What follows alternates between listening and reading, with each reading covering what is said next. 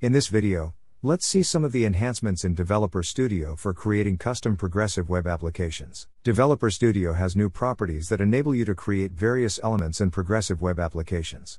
Use the survey component field in Developer Studio to create survey questionnaires to ask questions to users and record their responses. You can add these surveys as a component to any custom progressive web application. Create tooltips by using these properties. You can specify a simple tooltip text or input formatted text to the tooltip. Add rich text fields to progressive views. These properties are available to create advanced filters with features such as replacing a button with a filter, grouping filters, and so on.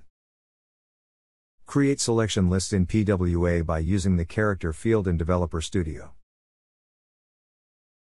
Create a list-based table in PWA which can change the selection mode depending on inputs. Use the JSON data from the application to dynamically create a list. The JSON map function enables you to extract specific values from the JSON.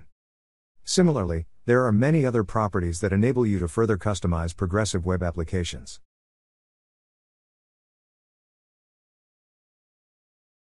For more details, see the documentation at docs.bmc.com.